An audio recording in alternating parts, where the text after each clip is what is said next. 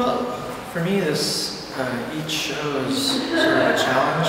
I get a map of the space, and I see the walls and the sides, and I start thinking about what things to do.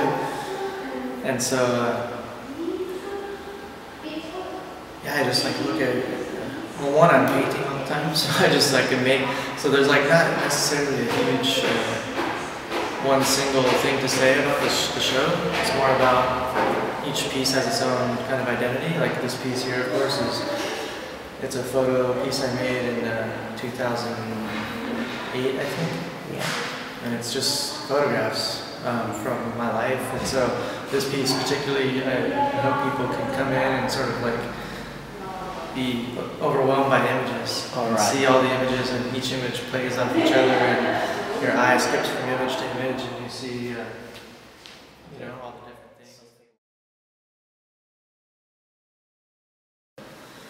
Yeah, I mean, I have inspiration all the time from, especially the people that are surrounding me in artwork. Like I was in the show The Beautiful Losers, yeah, and I'm a huge fan of Barry McGee, Christopher Hansen, Margaret Kilgallen. Like all those people in the film are people that I kind of grew up.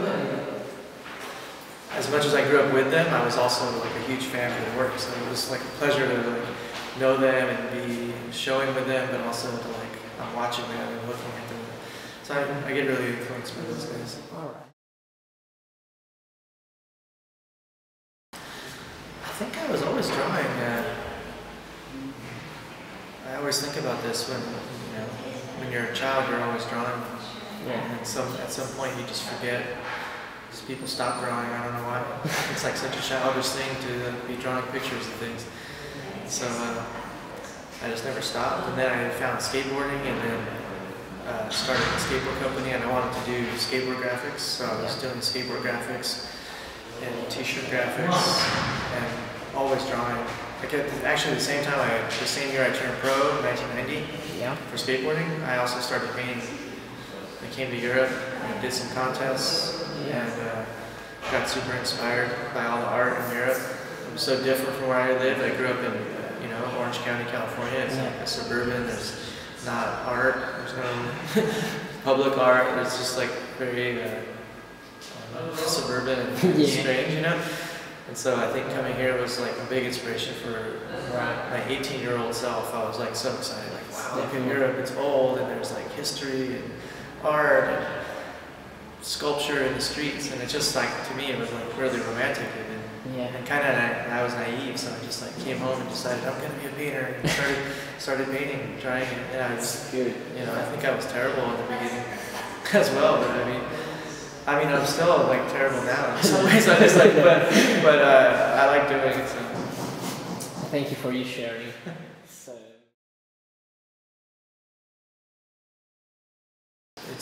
I think people sometimes mistake it for being, I don't know, like, how to explain it, like bragging about my sex life or something. But in fact, it's like always. Any like sex stuff is usually with my wife, and it's not about like, it's about sharing a relationship.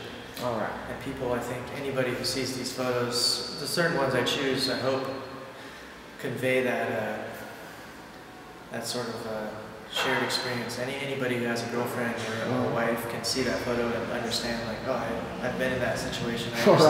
I understand that feeling, that mood. Hopefully they capture a mood, because I don't want it to just be about sex.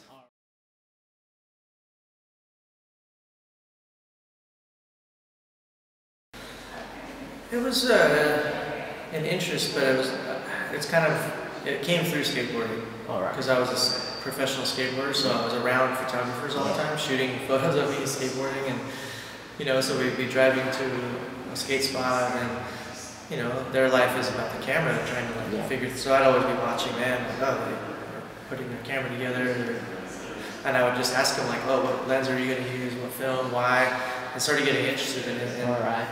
But then at the same time, that's one side, and then the other side was especially this photographer in San Francisco, Tobin Yellen. He's a skate photographer for a long time.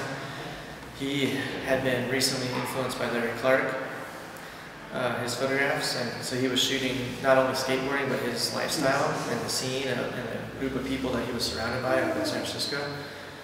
And these are like pro skateboarders, Andy Roy and John Cardio and things like that. But his like approach really inspired me. I was like, wow, he's not just shooting skateboard tricks, he's shooting the lifestyle of skateboarding, which is kind of cool. And you know, a few years later, I realized like I'm living this life too. I'm like a pro skateboarder, and I get to travel and drive across the country with all these other kids who are like living this life, like drugs, girls, all this stuff that I never really did, but I was in that scene. So I decided to like become the documentarian of it and try to shoot photos of that. That's that pretty, story, you know. Yeah. It's pretty interesting. I think it comes natural for a skateboarder. Do you think? Yeah, it's true. I think it does. Yeah.